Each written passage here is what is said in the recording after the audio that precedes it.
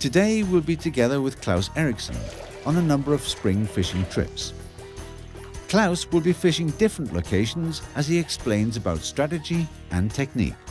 Her foran os, der har vi et rigtig flot muslingerev. Så den bedste fiskeplads på sådan en rev her, det er faktisk meget sjældent ude på spidsen. Og jeg kan faktisk være ude næsten midt i karret. Så har jeg kun 10 meter ud til kanten. Og jeg har en masse fiskevand foran mig.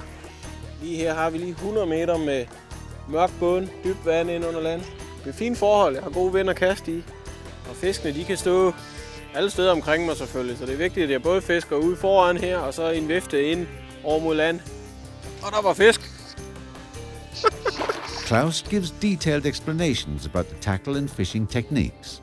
Det jeg gør sådan hver anden gang, der tager jeg de her små, hurtige nyk. Det er omkring 0,60 heroppe i den tykke ende. We'll look at the leader in detail and see the flies close up.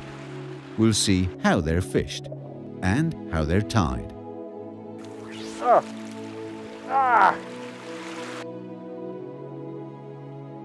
We filmed some beautiful scenery and peeked below the surface with our underwater cameras, where we'll see some of the sea trout's most important prey. Our cameras have also captured incredible scenes with garfish and sea trout chasing their prey. And of course, there'll be lots of action-packed fishing. Der var en fisk op derhen. Der kom. Ja.